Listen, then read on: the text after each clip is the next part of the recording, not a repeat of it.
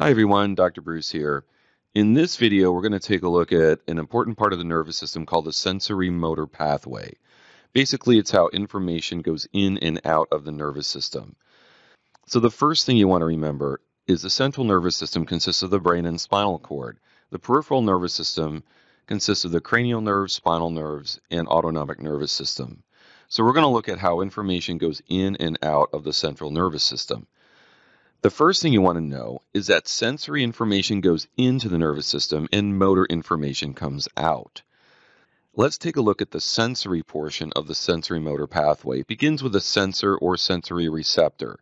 All sensory receptors essentially do the same thing, which is take information in various forms and convert that to one type of information, electrochemical impulses called action potentials, which I will cover in a separate video.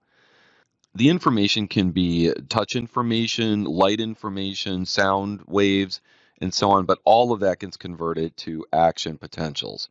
So this information out here gets converted by the sensory receptor or sensor, and then follows what's called an afferent pathway, which is usually a nerve, to the central nervous system.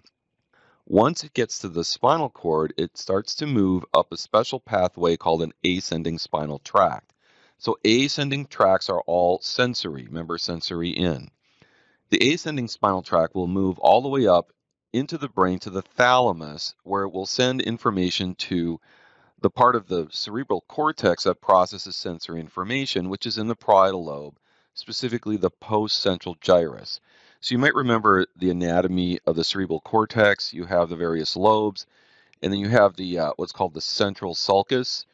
And in front of the central sulcus is the frontal lobe. Behind the central sulcus is the parietal lobe. So the first fold or gyrus behind the central sulcus is called the post-central gyrus. That's the parietal lobe. It processes sensory information. So let's say, and I'll use my spilled coffee story to illustrate this. Let's say I pulled up to a coffee shop in my car and I reached out to grab the coffee and the lid popped off and spilled on my hand and burned my hand.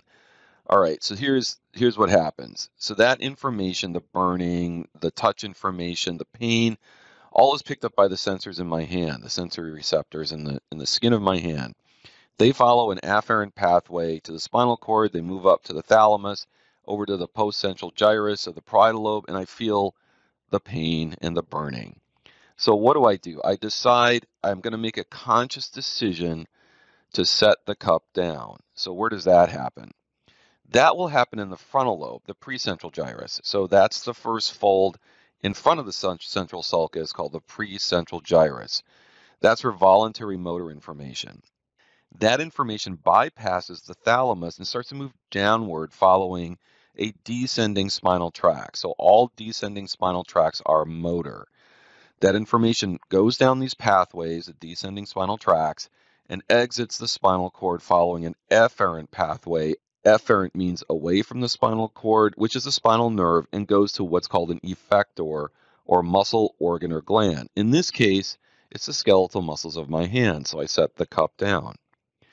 All right, so hopefully you've learned something about the sensory motor pathway, and thanks for watching, and see you next time.